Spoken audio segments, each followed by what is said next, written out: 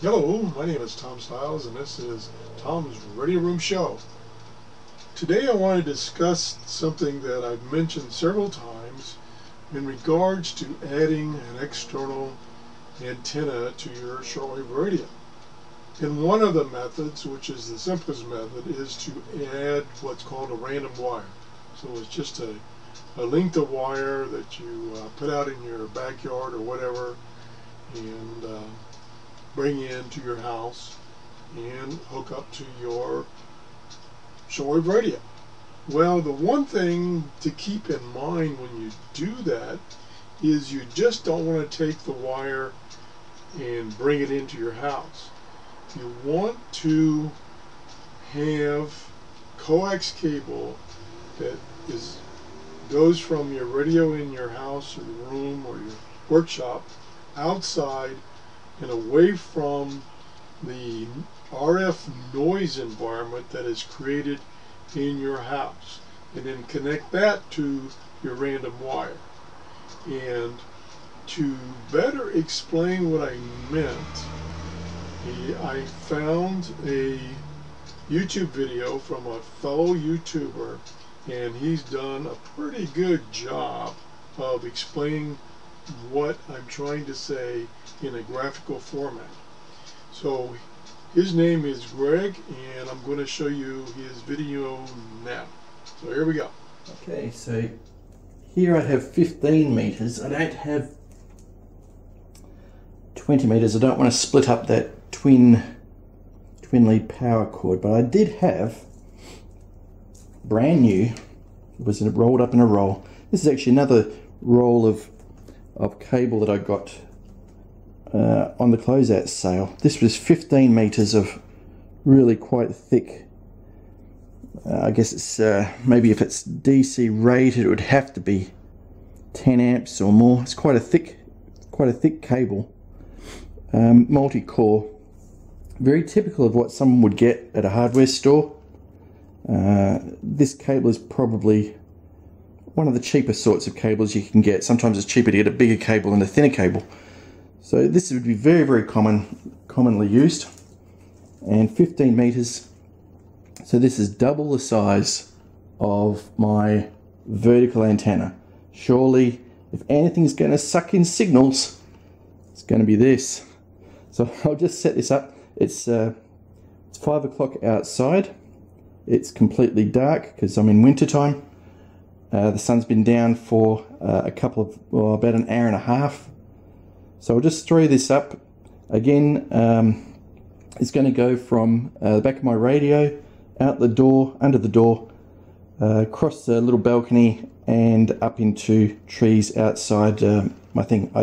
I doubt that I'll be able to get any footage of it outside because this cable's black and the sky is black and the ground is black and everything's black. So I'll see if I can get some footage, but I doubt that you'll see it. So I'll throw this up outside now and we'll compare this against the vertical.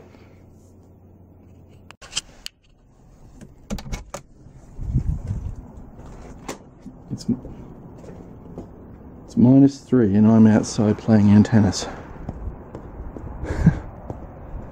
Okay.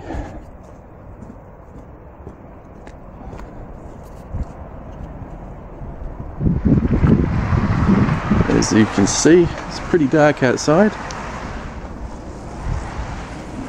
And what I might do is I might just throw this into a tree. Alright.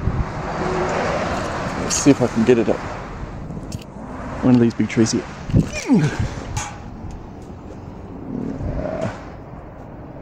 Well, that wasn't too bad. That wasn't too bad. Let's try.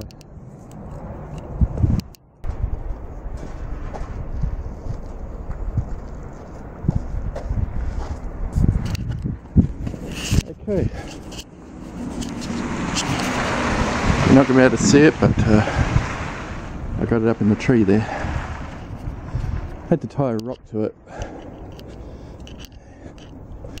So Majority of the cable is outside, horizontal.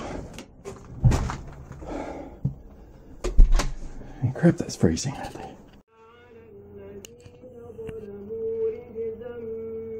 Okay, so whew, still a bit cool. Okay, 13710. I don't know who it is. It's a Arabic station. We're on the outside vertical now, and we'll just change over. I got my pen ready for my switch here on the back. Change over from the vertical now over to the random wire antenna. Wow.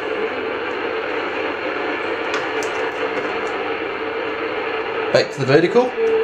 Oh. There he is. Now, I don't know, but I think there's a bit of a difference. Vertical.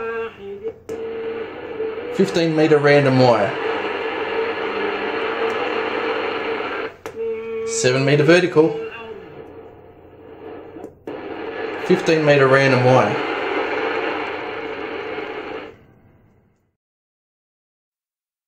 Welcome back inside to a bit warmer my ham shack. First off, you'll have to trust me that the external wire that I threw up is up in a tree. It's about 4 meters above the ground and extends away from the house. The majority of the wire is outside. Okay, so another question is, why is performance worse now compared to the 10-meter indoor antenna that I showed before? The new one is now 50% longer. It's 15 meters long rather than 10. It's now for the most part outdoors, where the other one was all indoors. And it's mostly straight, where the other one was bent around corners and so forth. What I have now really does approximate what many shortwave listeners at one time or another try and use. But the signals from this one are worse than ever. How can a bigger outdoor antenna work worse than a smaller, bent around, just roughly thrown up indoor antenna? The reason is this: signal to noise ratio. Write this phrase into the vacant memory allocation spots inside your head. Signal to noise. Now I will explain why we have seen this odd outcome. This is my house. It's a nice little house. I have a window, a door, and a tree. But just like you at your house, I have an invisible zone of noise. Normally, AC power house wiring, if everything is perfect, shouldn't make any noise at all. However, in reality, wiring is rarely textbook perfect. Because of this, usually all AC systems do make some noise. But most often, it's the appliances connected to it that makes the noise. Radio frequency, or also known as RF noise. Anyway, noise can be radiated from the devices themselves and or conducted back into the AC supply line. You may have a combination of both these types of noise sources. Noise that is conducted back into the AC line will radiate from the AC line as if it was an antenna. In an ideal situation, these radiated fields are very weak, so the signal strength from this radiation dies out quite quickly as we move away from the AC wiring system. At a rough guess, within 15 to 25 meters away from the house, the noise levels have dropped considerably. It's ironic that the noise that is most often complained about, we ourselves have generated. Inside my house I have my radio. It's a good radio, but every radio needs an antenna. So I string up an indoor wire antenna, similar to what was shown in my previous video. It's not elegant by any means, but it is sensitive to RF type of energy. The problem is that my antenna is inside the zone of noise. Regarding noise, the radio is an idiot. the radio can't tell the difference between RF noise or RF signals. To it, they're just the same, and they're all processed out towards the speaker just the same. Okay, so an inside antenna didn't work out that good. Let's open the window and string it up to the eaves outside. This may improve signal levels a little, but we will still be plagued with high noise levels. That is because our antenna is still in the noise zone. Now let's stretch it out to the tree then. This is a similar situation to what was shown earlier in this video. The problem is that still the majority of our antenna remains in the noise zone. Our increase in wire length did not do much more than just be more sensitive to even more noise. That is why our longer antenna did worse than our smaller one. Remember, it's the signal to noise ratio that we should be concerned with. Adding length to our antenna does nothing if it's still in the noise zone. Actually, I'm wrong. It makes things worse. We want to reduce noise and increase signal. In modern homes with all their noise, it's very nearly impossible to do this with a random wire antenna that is directly connected to the radio. By using an external antenna of good design and fed with a proper feed line, we can place distance between the receiving part of our antenna system and our noise. That then reduces the noise level that we're picking up. In turn, that then improves the signal to noise ratio. The result? Nice strong signals, of course, but as we have reduced our background noise levels, we are now able to hear the weaker stations that were previously buried in the noise. As a general rule, bigger antennas are more sensitive to RF energy than small antennas. So bigger is often better, but not when the bigger doesn't improve the signal to noise ratio. Again, signal to noise ratio, it's everything. While on some level everyone accepts such a saying as being logical, they do not always put it into practice.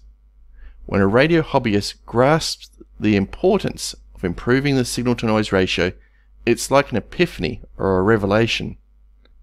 It's then that they'll know that in the most common situations, that direct connected random wire antennas rarely work as well as they had hoped for.